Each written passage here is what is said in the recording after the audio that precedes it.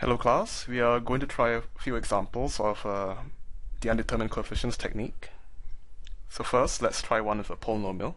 So we have y double prime, we have a non-homogeneous equation with f equals 2x plus 1, which is a linear polynomial. So let's try guessing that y is going to be a linear polynomial too, with ax plus b. And this means y prime is going to be a, and y double prime is going to be 0. Let's see what happens.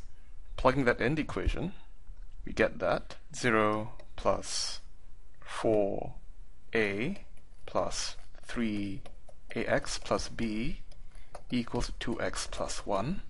Collecting terms, this means that 3ax plus 4a plus 3b is going to be equal to 2x plus 1.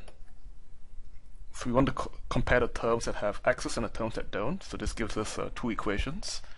3a equals to 2 from this comparison, and 4a plus 3b equals to 1.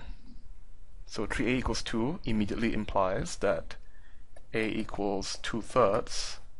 That's our first solution. Plugging that in the second equation, we have that 8 over 3 plus 3b is equal to 1. And therefore, 3b is equal to 1 minus 8 over 3. That's going to be equal to negative 5/3. And this means that b is going to be equal to negative 5/9. Which leaves us with a solution of y equals 2/3 x minus 5/9.